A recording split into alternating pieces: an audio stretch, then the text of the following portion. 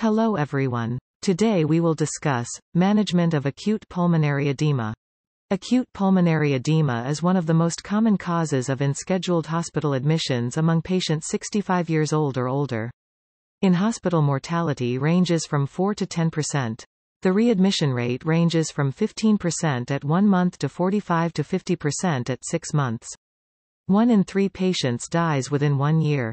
Acute pulmonary edema is usually defined by the sudden increase in pulmonary capillary wedge pressure as a result of acute and fulminant left ventricle, LV, systolic and/or diastolic, failure or acute severe mitral regurgitation.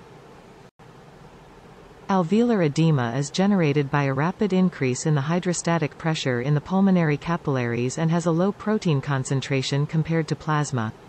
Verghese and his colleagues reported an impairment alveolar epithelial barrier in 25% of patients.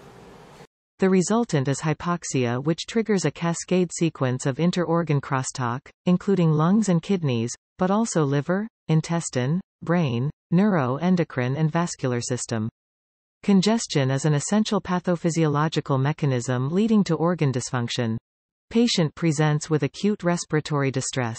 Features are dyspnea with orthopnea, tachypnea, RR greater than 25 per minute, increased work of breathing, hypoxia, jugular vein distension, bilateral crackles on chest auscultation.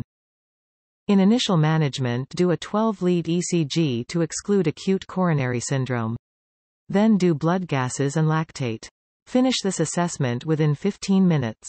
If hospital admission is decided, then send laboratory tests including troponins, creatinine, urea, electrolytes, liver function tests, and blood glucose. Do a chest X-ray, lung ultrasound, and send natriuretic peptide testing. If plasma natriuretic peptide values are less, then we can rule out cardiac origin for the hypoxia. It has good negative predictive value. At times acute pulmonary edema can exist with ARDS. The goals of management are to improve oxygenation, maintain an adequate blood pressure and reduce excess extracellular fluid, whilst addressing the underlying cause. Due to the challenges of undertaking high-quality research in the field, many recommendations that underline management decisions are largely based on expert consensus rather than robust evidence. Pulmonary edema increases up to 20-fold the work of breathing and oxygen consumption. This major physiological stress on the heart can be partially relieved by non-invasive ventilation, either continuous positive airway pressure, CPAP, or pressure support ventilation with positive end expiratory pressure, which improves oxygenation and ventilation.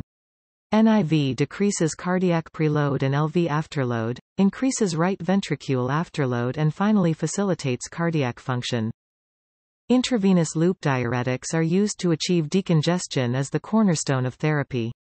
They act as immediate vasodilator and subsequent diuretic agent. High diuretic doses may cause greater neurohormonal activation, electrolyte abnormalities and are associated with poorer outcomes.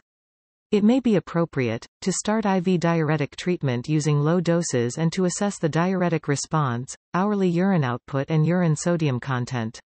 If there is an insufficient diuretic response, the loop diuretic dose can be increased, followed by concomitant administration of thiazides. IV vasodilators, nitrates or nitroprusside, dilate venous and arterial vessels to a variable extent, leading to a reduction in venous return, less congestion, lower afterload and consequent relief of symptoms. Vasodilators should be used cautiously in normotensive patients with the risk of hypotension. How to avoid readmission. Persistent congestion before discharge is associated with a higher risk of readmission and mortality. Once respiratory and hemodynamic stabilization is achieved, treatment should be optimized before discharge. Treatment optimization has 3 major aims: to relieve congestion, to treat comorbidities and to initiate or restart oral medications. ACE inhibitors should be addressed in LV systolic and diastolic dysfunction. Beta blockers are potentially dangerous if used acutely when the patient is unstable but should be restarted in patients already on beta blockers. Thank you.